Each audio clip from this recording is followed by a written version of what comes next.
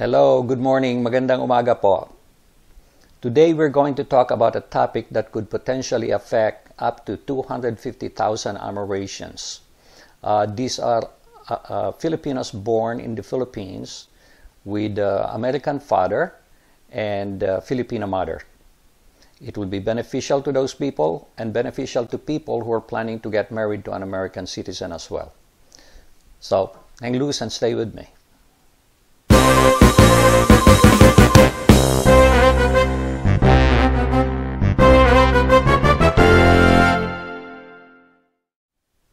As I mentioned, this could affect about 250,000, give or take, Filipinos, babies born in the Philippines, not knowing that they're no longer a Filipino. An American father went to the U.S. consulate or embassy and filed a report of birth on the child, and at the same time obtained a U.S. passport for the child.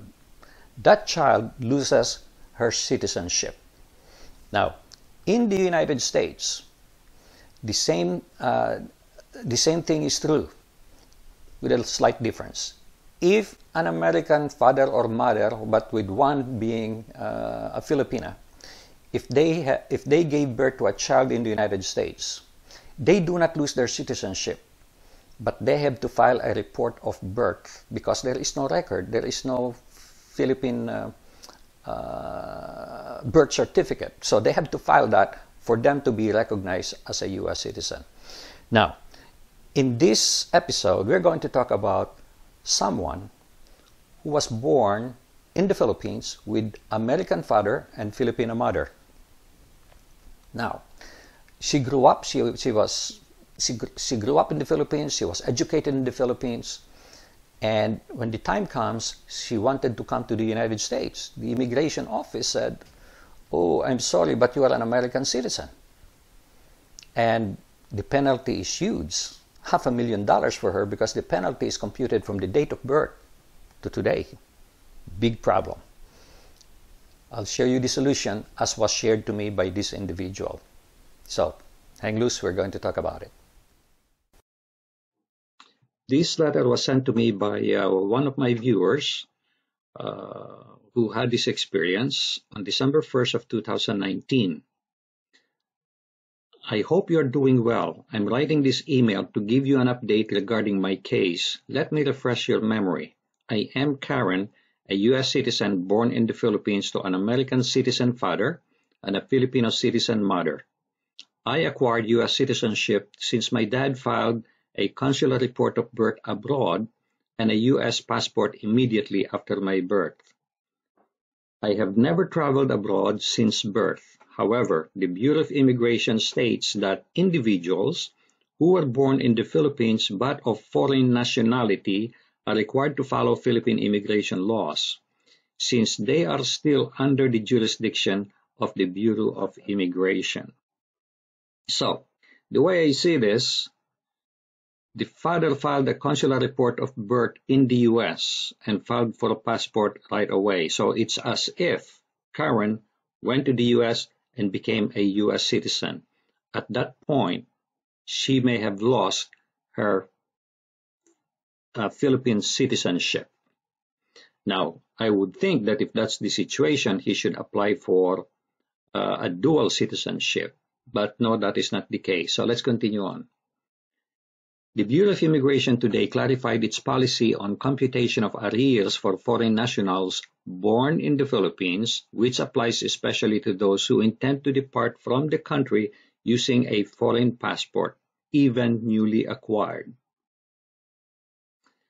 Bureau of Immigration spokesperson and attorney Elaine Tan says that a person who enters the Philippines retains the nationality status he was born with.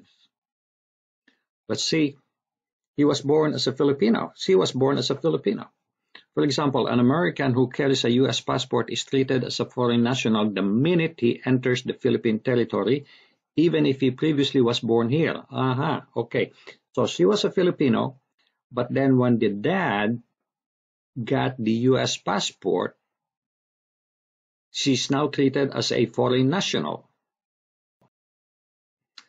it further says, all subjects who carry foreign passports are presumed to have same status from the time of their entry into the Philippines, according to TAN.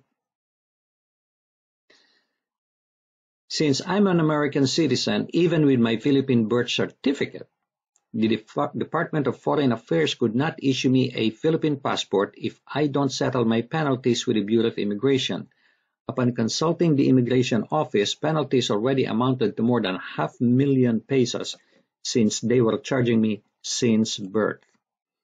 I asked whether there was an alternative, and they said that I should file for a recognition as Filipino citizen. This recognition would give me the same rights as a Filipino citizen despite being a foreigner. Thus, I could then be issued a Philippine passport and all penalties would then be waived. At least they have an out. There is a way, after being born and obtaining the U.S. passport, to go to the immigration office and register right away recognition of birth. This way, there will be dual citizenship. Fast forward to this date. It has already been 5 months since my application for recognition as Philippine citizen or Filipino citizen. I'm happy to announce that my application has been approved, and I just got back from Manila to claim my identification certificate of recognition and my order of recognition. So she had to fly back to Manila to get this certificate of recognition. So she's now a full-fledged Filipino citizen at that point. But see, that's another problem. She has to fly back to Manila. Why could they not just send by DHL the documents? That's the problem with the system in the Philippines. Everything has got to be done in person. The immigration officer said I could already fly to the U.S. and present my identification certificate along with my U.S. passport, but I have decided to go to DFA, Department of Foreign Affairs, next week and secure a Philippine passport as well. Good move. I always recommend to everyone who is a Filipino citizen to carry a Philippine passport. Some people say, oh, gee, it's too much trouble, too much money. The money is not much, maybe $100 at the most. I don't know. And I can appreciate the fact that for some people, let's say who live in a state where the Philippine consulate is far, may be reluctant to do that because you have to travel to that state. And sometimes you cannot get your passport the same day. No, actually, it will take you 3 months to get the passport. So it took 5 months to get this recognition, and I don't know how long it would take in the Philippines to get the passport. But in the U.S., it takes 3 months to get your passport because it gets shipped to the Philippines for processing, and then it's mailed back here in the U.S., and then it's mailed to you. Okay, at least you don't have to go pick it up. At least they're mailing it here. And I can understand why in the Philippines everything has got to be done in person because the mail is totally unreliable. But at least they should send it DHL because DHL has a safe reputation of being able to deliver the documents. Hence, I suggest that parents of U.S. citizen children born in the Philippines consult with the Bureau of Immigration immediately, that is, while their children are still young to avoid paying penalties. This way, from the time of birth, they will be both Philippine citizen and American citizen. Now, that is the critical part because usually we just go ahead and register them as Filipino. Now, if the dad in this case did not register her to be a U.S. citizen, she will be considered a Filipino. So, no problem there. But the problem is when the dad filed the papers in the U.S. for her to be a U.S. citizen, she lost her Philippine citizenship. And so somehow it has to be recovered through a dual citizenship filing or a recognition of birth filing. God bless you always. Sincerely, Karen. There you have it. So for the benefit of those people who are married to an American citizen and Filipino mother gives birth in the Philippines and thinking all along that she's a Filipina, and maybe she is, because if she does not file anything in the United States, she is considered a Filipina. But once she filed and then obtained a passport in the U.S., she loses her citizenship. Still a Filipina, but you have to file certain documents. But you could be subject to penalties. So here's how you avoid a penalty. You file the report of birth in the Philippines and request for recognition as a Filipino citizen. Oh, by the way, report of birth in the Philippines is not required, I guess, because they already have a birth certificate thinking that they were born in the Philippines, they're a Filipina, blah, blah, blah.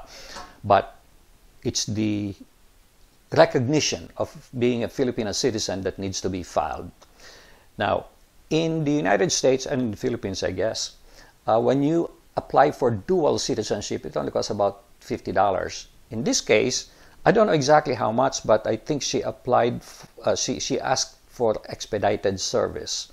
And if I recall correctly, she had to pay about between $200 and $300 at that point, which is much less than the 500 million pesos he will have to pay in penalties because he overstayed in the Philippines. And at the same time, she had to wait from the time that paper was filed, she had to wait about 5 months. It took her 5 months to be able to get the recognition. So that's how long it takes. So if you don't want your child to have that difficulty when in the future, let's say if they decide to come to the United States, which I think behooves them to do that because it's much better to live in the United States but not to retire in the United States. Retirement's better in the Philippines. Then they will not have any issue. So this is an advance warning for people who had child in the Philippines with an American father and the father registered them as a U.S. citizen and obtained their passport. If they have not done that, I assume it'll be okay. She'll be a Filipino, okay? And all she has to do is to apply, and she has no U.S. passport. She did not lose her Filipino citizenship. So I hope this helps you. And if you like it, please do share it with other people who may be affected by this. And do subscribe. I will appreciate that. Thank you so much and make it a great day.